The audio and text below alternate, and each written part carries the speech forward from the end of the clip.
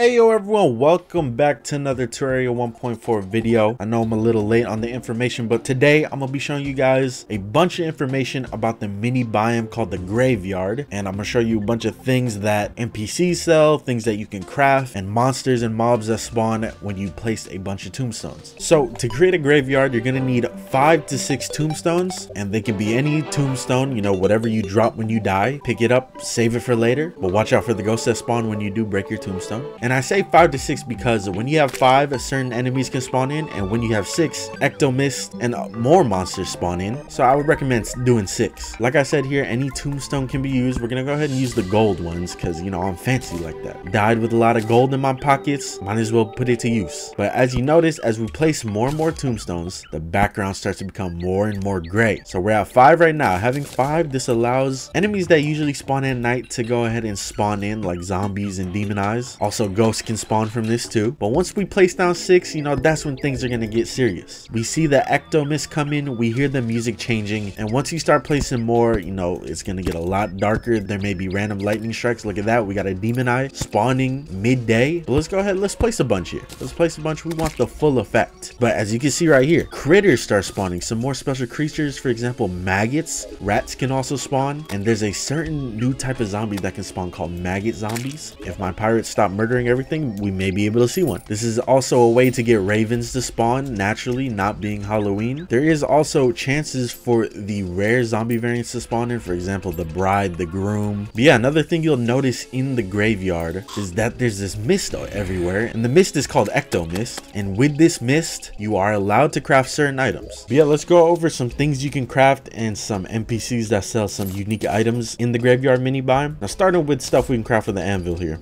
we got the coffin minecart, which is just an equipable minecart. Hey, it's my boy maggot zombie. What do you drop when you die? Let's figure it out right here. So when he dies, he drops up to 3 maggots, I believe.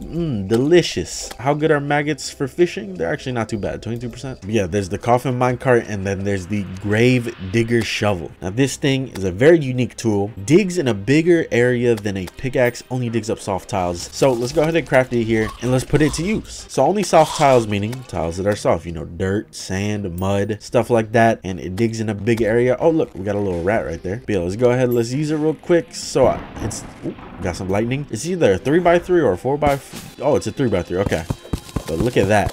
So this thing can actually be useful. Like, you can probably use this to clear out some areas in hell with the ash and a bunch of other, you know, building things you need to get done. So there's a lot of things you can craft with a bunch of different workbenches and crafting stations, but let's go over just a couple more here. Using the heavy workbench, we can actually create rolling cactus, which who does not love rolling cactus?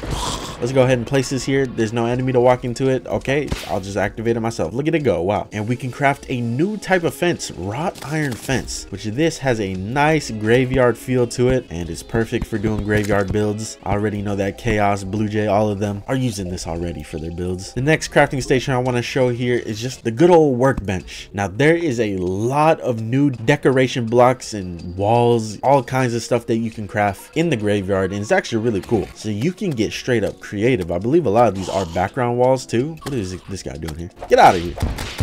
But one of the main things I do want to show off is that if you have cobweb in your inventory, you can craft spider walls. If you got wood in your inventory, you can make things like this tattered wooden sign. Very, very cool looking. But yeah, there's just a lot of stuff you can craft. But now let's hop into items that NPCs sell, including one of the items that are on my hotbar that I get asked all the time when I'm streaming, what is that weapon? It is the quad barrel shotgun. So here I am at the arms dealer, and we look at his inventory. He's not selling a quad barrel shotgun, of course not, because there's no graveyard yet. Let's go ahead and let's assemble one just in his household. I hope you don't mind. There you go. And now we take a look. The quad barrel is there, and obviously I got a good discount because I got him in his favorite biome next to his lady right here, the nurse. The quad barrel is a great pre-hard mode gun, carried me through master mode the early half, and it's very useful on certain bosses like the brain, the eye, the wall of flesh, you know, bosses that a giant spread would be useful on. So the next NPC we're checking out here is the clothier. He sells a bunch of goodies, and he actually sells a weapon. Can you believe believe that the vanity dude's selling a weapon. Don't get your hopes up though. It's not that crazy of a weapon. It's still very unique, but it's nothing crazy. It's not like the quad barrel you're gonna be using it to carry you. But you know, I gotta give some respect to the tragic umbrella. It's pretty much another umbrella variation here. Of course, they added the ability to be able to attack with umbrellas, which is always cool, and it works just like an umbrella. You fall slowly. But yeah, he also sells funeral clothes. Very nice. He sells Victorian goth clothes, and he sells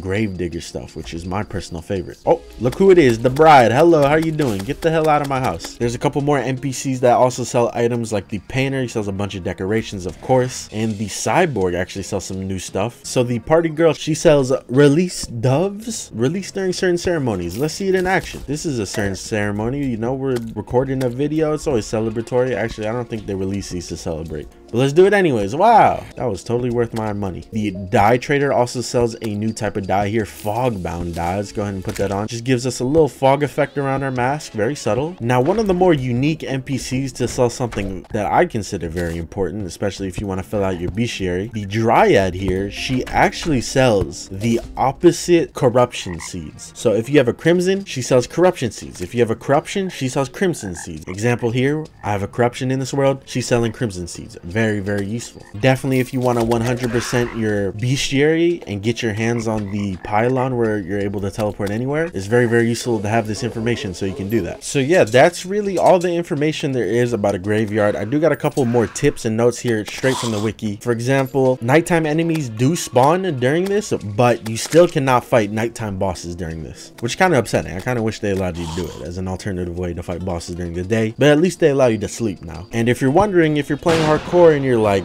well, how am I gonna even attempt to achieve a graveyard if I can't die in hardcore? Well, NPCs in worlds that you're playing hardcore on, when they die, they drop tombstones. So there you go. That's your way of getting them if you're a person that plays hardcore. Another tip is that NPCs will complain when in a graveyard, but it does not actually affect their happiness more than any other neutral biome would. But yeah, that's really all the big information about the graveyard. It's good information to have, especially if you want a couple unique items, or if you want to fill up your bestiary some more with maggots and rats and maggot zombies. Also gives you another way to hunt down raincoat zombies, the groom, the bride, because those can be hard bestiary finds too. But yeah, I hope you guys enjoyed the video. Like I said, I know I might be a little late here, but I wasn't one for just jumping in and creating as many videos like, oh, new feature, but you will see a little bit more of them trickle out slowly here over the next, you know, couple weeks. But hey, if you guys want to support the channel, especially during these rough times, consider becoming a member. You don't have to. You do gain special benefits if you are a member though, like you can chat with me in person, and thank you to anyone who's considering it. But yeah, I love you guys. Keep playing Terraria 1.4. Bye bye.